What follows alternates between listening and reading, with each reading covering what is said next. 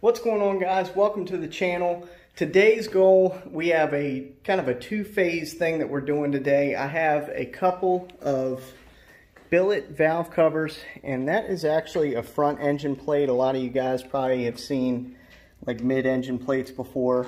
I've already polished the front side of this, but what we're going to do, the back side's already been prepped for polish. So we're going to finish that, and these valve covers are welded aluminum, so we're going to polish those. And while we're at it, we're also going to do a little bit of a review and how to on using Menzerna compounds and sicrigz liquid polish. Now, if you followed some of my older videos, like the Yeti Cup video, you'll notice that I'm not using the same compound or company that I used to use. And the reason for that, more than anything, a friend of mine turned me on to Menzerna compounds, and that's kind of where it all started. We were doing a job together, we split the job, and his work looked 10 times better than mine. And what I decided to do was try it out for myself. The company I used to use, love that company. They have a great product, but the reality of it is, you know, if your work doesn't look as good as the guy next to you, if you can't beat them, you might as well join them. So we are now using the Menzerna compounds, as I mentioned. We're also using the sicrigz metal polish. I have found that to work out just a little bit better than the liquid polish I was using before. And we're also using the matchless buffs. The ones down here, these are all 12x5 buffs, and these are 10x3s up top. So we will kind of go over some of the benefits that I've found and why I feel like they're working a lot better for me than some of the things I've used in the past. And then we're actually going to put them to work, and I'll kind of give you like a step-by-step on how I am utilizing these to, you know, make aluminum stainless shiny. So now we're going to go over what compounds we're going to be using, and in conjunction with what pads and some of the other things you might want to know, especially if you're new to Menzerna or just new to metal polishing in general. First things first, we have our machines out. This is a Makita GA7021. It's a 6,000 RPM, 7 to 9 inch angle grinder. You can pick them up at Home Depot. Something that I do need to make very clear, this is a 3,500 RPM, or I think it's 3,200 RPM polisher from Makita. It's a 9237. One thing that we need to cover before we move on. If you're going to use this, being that 6,000 RPMs, not one of these buffing wheels behind me or any company out there makes a buffing wheel that is safely rated to run 6,000 RPM. So if you're going to run the big Makita machine and one of those buffs blows up in your face, guess what? It's not on me. It's not on the company that made it. It's on you. They're rated for right around 3,000 RPM. So anytime you're above that, you're kind of running your own risk. Now, with that said, these are white, untreated buffs. They're very soft. They're made by Matchless. And these down here are flannels, which are even softer. Neither of those, you should never go over about 2,000 RPMs with either one of them. Glad that we got that out of the way. Like I say, if you guys try to run faster than they're supposed to and they blow up, it's not on me, it's on you, and it's not on the company that made them. So anyway, starting with the compound, these are matchless airway buffs, and that's what they call them. They are directional. When you're mounting them to your machine, you definitely want to find the flap, which on this one, okay, so there's the flap. So this side would actually face down, so that way you do not catch that flap open and, you know, the machine will practically vibrate out of your hands. notice that there's a difference in the size here. This is a 10 by 3. This is a 12 by 5. A lot of people, in fact, probably 90% of the polishers out there are using these 10 by 3s. And don't get me wrong, they work great. I use them all the time, but I am, as of recent, gravitating more to the 12 by 5s. The reason for that is because if I'm doing a bigger project like a Peterbilt or you know, a big fuel tank or something like that, the 12 by 5 seems to save me a little bit of time. I have run them at 6,000 RPMs. You know, again, full disclosure, not rated for that, but for what it's worth, none of them have blown up in my face. Knock on wood. So anyway, moving on. Here's your first bar. This is Menzerna 439T. That's the same thing, of course, I've just used it before. These violet buffs are going to be the heaviest cut out there, aside from, let me find it here. This right here is actually a dip treated orange, so that would be a little bit heavier than the violet. You can pick that guy up from Highway Shine. I believe that Andrew still has some of those.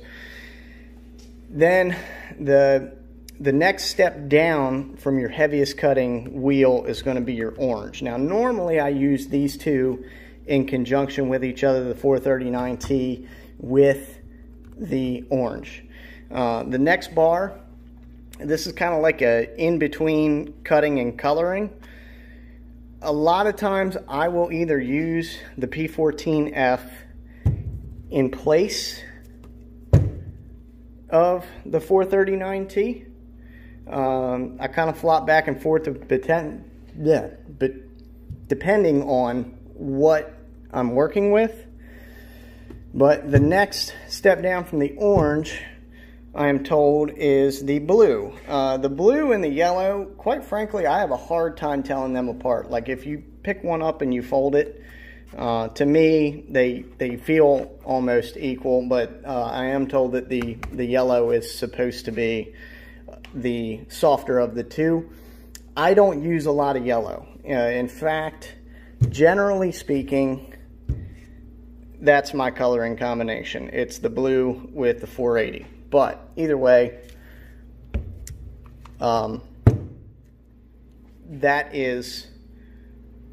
are your cutting. These are going to be your coloring. The last bar that we have here, this is the P175 Super Finish. This is a phenomenal bar. I've never seen a finishing bar that does as good a job as this does, and it lasts forever. I mean, you hardly need any, and it just keeps going. I mean, I bought this. That bar right there has done probably, I think, like 2 Peterbilts and a few sets of Alcoas and maybe a couple of sets of American Forces, and you can see I've hardly used any of it. Now, I have seen a lot of guys like on the metal polishing communities that have struggled between the cutting bars and the finishing bars. And the reason I think that is, these right here, 439T and P14F, a little goes a long, long way. In fact, when I'm using these, as soon as I'm ready to apply more compound, I'm just touching the wheel that quick, and that's all you need, and that's why they last forever. The 480 BLF, on the other hand, this is a very dry compound. Those are much wetter, and for that reason, the 480 BLF, you have to load it into the pad longer. And the other thing I'm going to run by you, and this was kind of had something to do with the 12x5 wheels that I buy. 480, for some reason, I think it needs more heat than a 3,500 RPM polisher and a 10x3 will produce. Because when I started using the 3,500 RPM polisher with a 10-inch wheel, with the 480, I had a lot of problem, like I'd get these like little black spots and they wouldn't clear up, and you know, I'd have to rake it and reapply like every 5 seconds, and it just got old.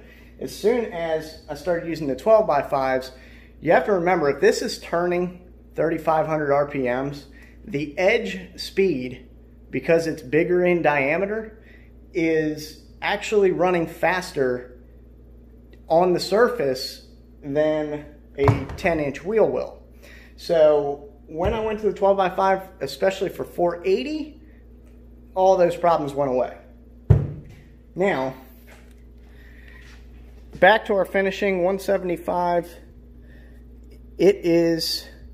We're going to run that with white untreated wheels. Again, I'm not a huge fan of the flannel wheels. Just for whatever reason, I feel like I'm putting more hash back in it as opposed to using white untreated. So that's just a personal preference. For my sanding and for my finishing, I use a Milwaukee. This is model number 2738-20. Awesome polisher. The only downfall to this is it only turns 2,200 RPM. So it's great for finishing, great for sanding. A lot of times I will use a 8,500 RPM sander, especially for bigger projects, again, the Peterbilt tanks and stuff like that. But for the smaller stuff, I'm just going to use the Milwaukee in conjunction with a sanding pad, along with an interface pad. If you guys are kind of new to sanding, interface pads, to me, they're kind of like training wheels on a bicycle for sanding. You put an interface pad down on your backing plate, and then you put your sandpaper on there, and you're much less likely to gouge something. So that's what we're going to be doing there. So you guys that maybe you've never seen double stacked wheels before, these are in finish flanges. That right there is what you need to be able to do those. This is just a regular flange, so if we're only running one 10x3, that's what you have going on there. Those are 12x5 flanges.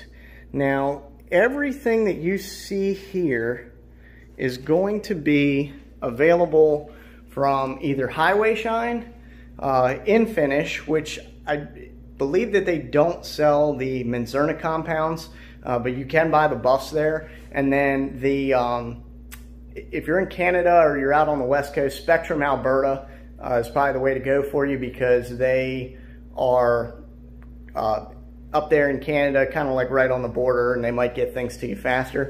I actually love their sandpaper. I think it's probably the best paper I've ever used. And then lastly, I said that this stuff works a little bit better than the metal polish I was using before. It actually works a lot better. I will say this, the sicrigz by Calivas aluminum polish, or metal polish that is liquid, what I noticed was if I was hand rubbing the tops of Peterbilt tanks, compared to what I was using before, I can't tell the difference almost between what I hand rubbed and what I did with the machine. Like, it looks that good. It's amazing stuff. So what I usually do is I'll put the fine metal polish on in between my primary coloring and finishing. One thing I forgot to mention, if you're doing stainless, take 480 BLF and replace it with 126, and that's your whole system. Now today, like I said, I tend to do things a little bit differently, and so what I'm going to show you, again, this right here is basically the system under every normal circumstance. I will be more than likely using either P14F or 439T with orange for these valve covers. Now I am going to sand them 320 grit and 600 grit. I'm going to use whoops. I'm going to use 480 BLF. I'm not going to use yellow. And I'm going to use P175. So, again, depending, I guess for all intents and purposes, you could probably just say, depending on my mood, I'm going to be using either P14F or 439T with orange. Then I'm going to go to blue with 480 BLF. And then I'm going to finish double stacked white untreated P175. 1800 RPM. These here are going to be 3500, or basically wide open on the Makita 9237 polisher. And then this I will also be running at wide open or 3500 RPMs.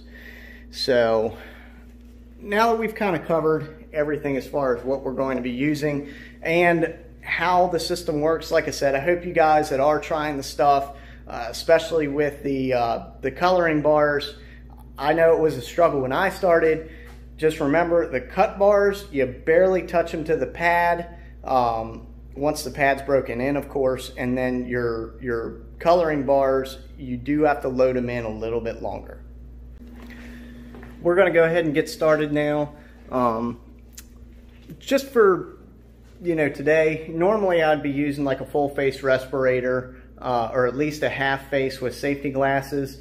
I'm going to be using Milwaukee safety glasses. And by the way, if you guys haven't tried these out yet, especially if you like safety glasses as opposed to a full face, these do not fog. Like, I have got to give Milwaukee credit for these safety glasses. It blew my mind.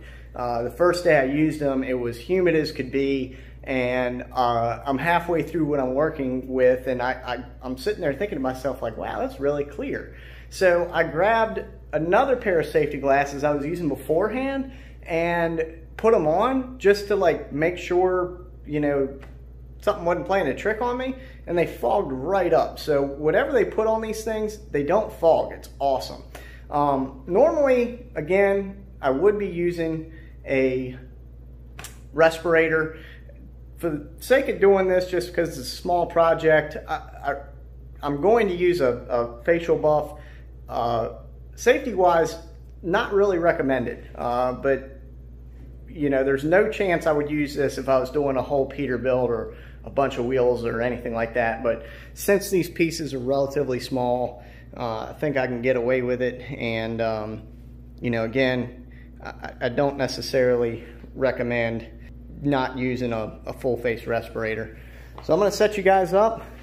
We're going to get the valve cover sanded. Once we get the valve cover sanded out, we're going to start polishing this stuff. So stay tuned.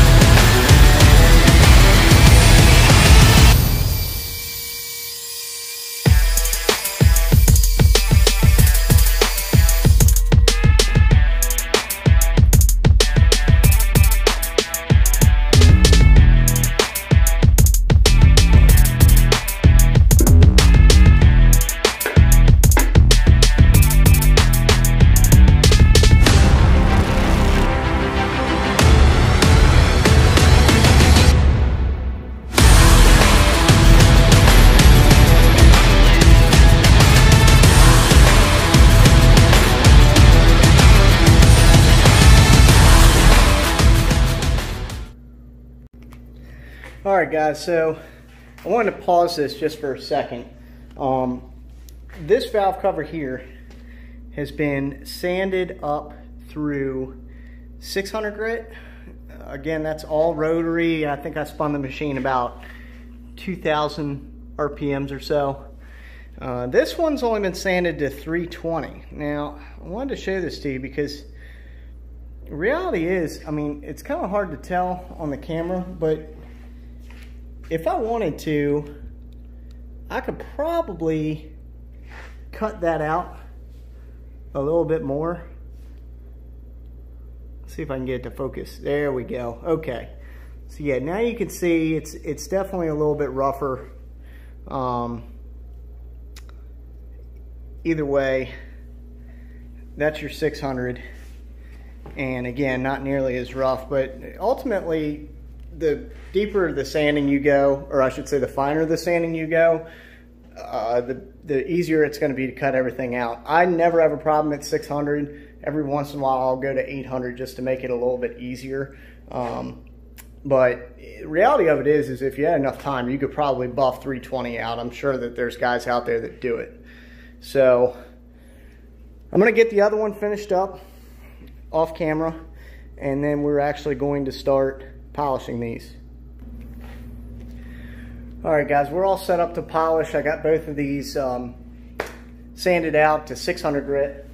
A couple things. When we start, pay attention to how much compound I'm putting on. Okay, that will basically give you an idea of where you need to be if you're overloading the buff or over lubricating it. Again, all you gotta do is just touch it to the bar. And also, to give you an idea, you know, you hear a lot of the guys that use Menzerna say a little goes a long way. Hopefully I'll do a good job of displaying that. Now, when I'm working on this piece, since it's a little bit more intricate than the average, I'm going to go around and basically edge everything first, meaning that like around those holes and all the corners, I want to make sure I'm coming onto my edge, because if I were to go the other way and go off the edge, that would probably be bad news. So we're going to go ahead and get started.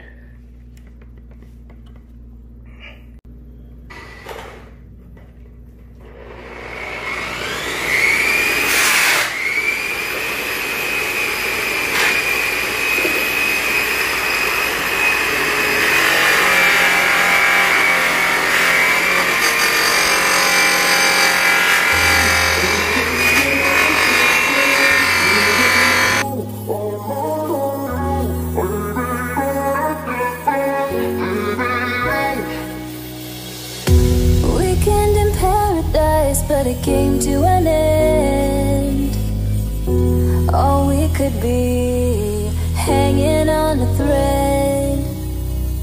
I call out to you, but I don't make a sound. Whispers uncovered that you've never found. You've never found. Here in the ashes, I see your face.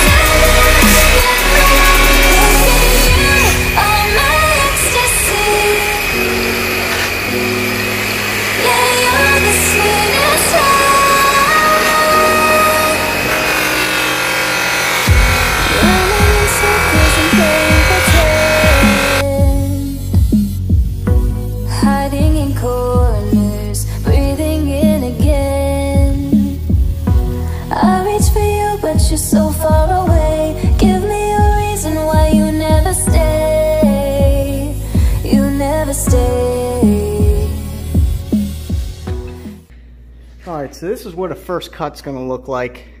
I'm going to try to capture, I don't know if you're going to be able to see. Okay, see all that? Like it looks really, really hashy. The first bar, the first and second bar, 439T, which is what we just used, and P14F, they're going to leave behind a lot of this, it's almost like a residue of some sort. You know, maybe that's whatever they're using in the lubrication. And like if I come, all right, I come over here, and if I hit it just right, you're gonna see the same thing up top. There it is. Okay, so yeah, you can see all of the like hashiness. All that's gonna come out in the next steps. So if you're worried about that while you're doing this, don't even, it's gonna go away. So I still have the sides of this one to do, and then I'm going to get out the 480 BLF and we're gonna start coloring.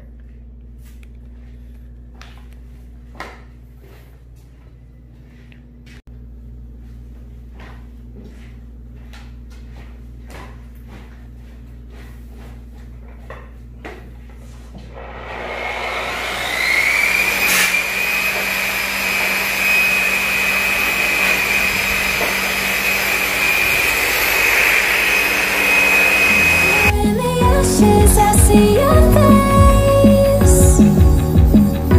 Just for a moment, the feeling fades away. Baby, you are my ecstasy, and you're the sweetest high. But it's just when you're next to me, it's over and goodbye. Baby, you are my ecstasy. Yeah, you're the sweetest high.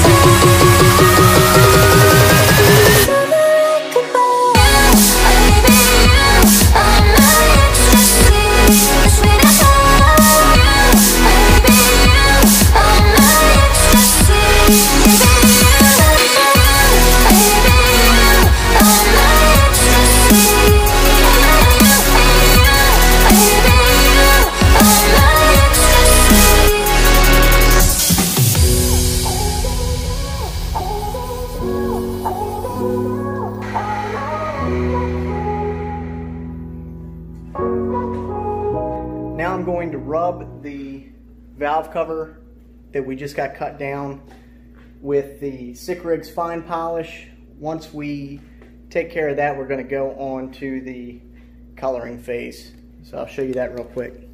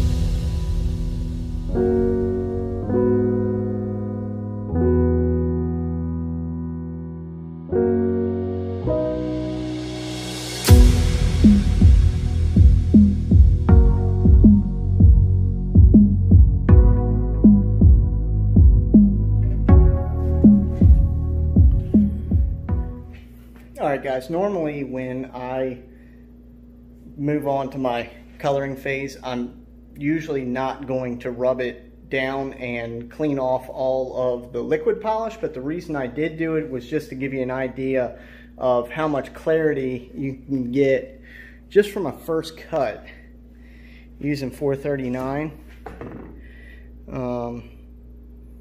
You know, obviously the LED light is going to show all flaws, but you know, that, leave me a comment down below. I'm curious to hear your thoughts. Do you think that is good enough for a first cut, or should I go even further with it? But the clarity, I mean, like I say, that's just our first step, and it already looks night and day compared to the sanded piece. All right, so now we're commencing stage 2. Like I said, we're going to be using our blue wheel with 480 BLF. And by the way, I don't know if any of you guys do this. See how I got A, and A. I write, or I put like a little A, or I put SS on the top of my buffs, letting me know that it is the top when I go to put it on the flange. But not only that, I like to separate my aluminum and stainless buffs. So that's just a little tip for you guys and how I kind of do it. But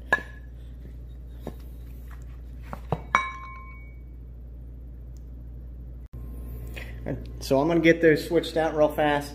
One thing to pay attention to, again, for the guys that might be new to the Menzerna stuff, when we are using the 439, I am going to be adding a lot more into the wheel, and I will be raking and reapplying frequently. One of the rule of thumbs I use is if the compound starts leaving like little black spots on the area that I just passed through, I will rake and reapply and keep on going.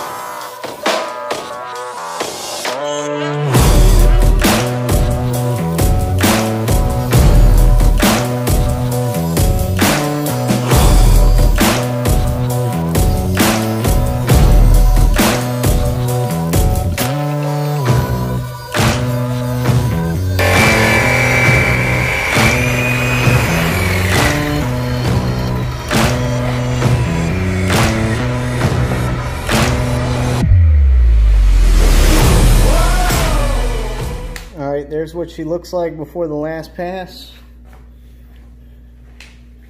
So again, that's 480 BLF.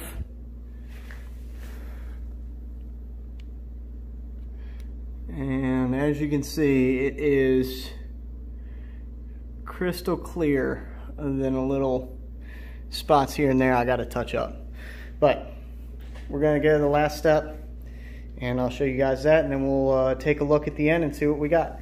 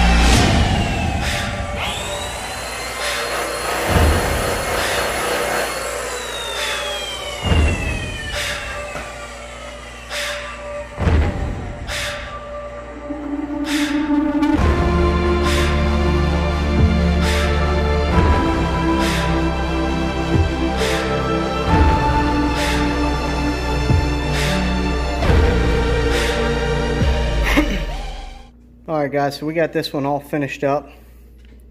Here's a bar of our P14F, and I would say it's clear enough that you could pretty much read the label in the reflection.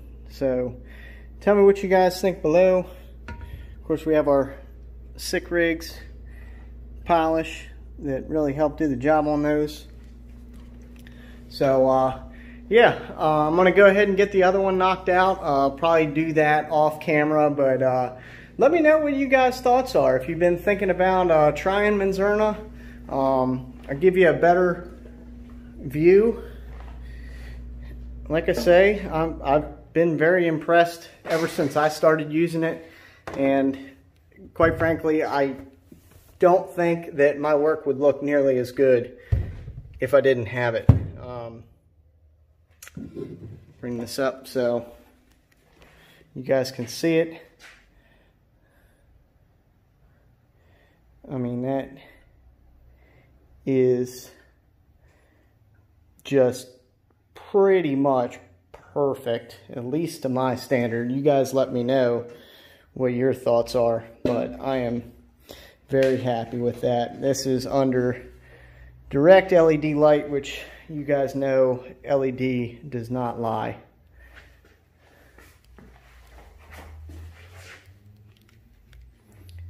So there she is.